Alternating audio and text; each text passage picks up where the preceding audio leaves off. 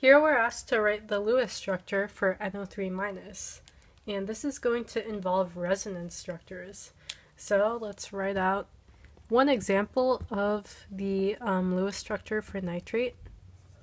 If you've seen my previous video, what I like to do is give everything in octet first, and I also like to connect the elements together.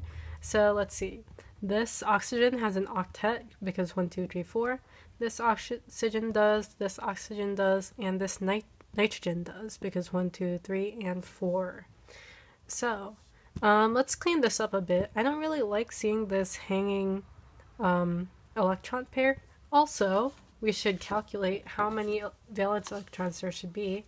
So nitrogen has 5 valence electrons, and oxygen has 6, and there's 3 oxygens, so that's 18 plus 5, which is 23. And don't forget about this, because that means you're going to add 1 more electron. So we have 24 valence electrons total. Let's count how many we have now. 1, 2, 3, 4, 5, 6, 7, 8, 9, 10, 11, 12, 13, 14, 15, 16, 17, 18, 19, 20, 21, 22, 23, 24, 25, and 26. So let's move this over and create a double bond here. Take away that other electron pair. And we now have 24 valence electrons. We also need to keep in mind that we should write this in brackets and give it an extra negative, because this is an ion. This is the ion nitrate. So basically, when you put a Lewis structure in brackets with this, it just shows that it's the NO3- ion. And then for resonance, what we do is draw an arrow in between 2 different structures, or there could be 3 structures depending on the compound, which shows that there's resonance in between them. So the next Lewis structure that you can make for this actually involves a double bond on this other oxygen. Okay, so it looks kind of like this.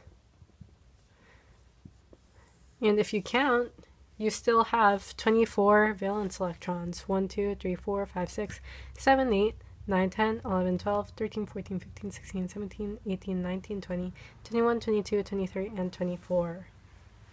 Okay, but there's one more resonance structure for NO3, which is why I'm going to draw another arrow, and let's put this down here. And of course, this oxygen is going to get the double bond now.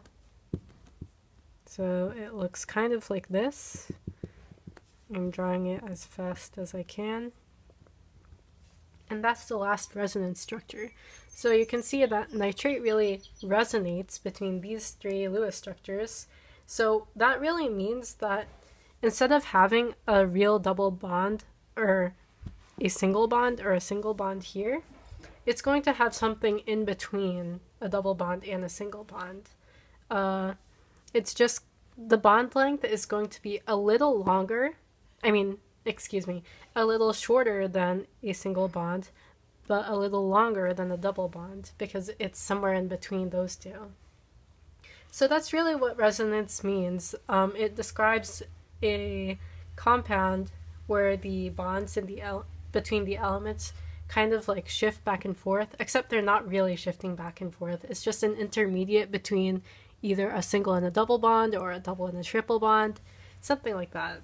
So it's just a really useful way for chemists to show the bond lengths and the forces in between elements.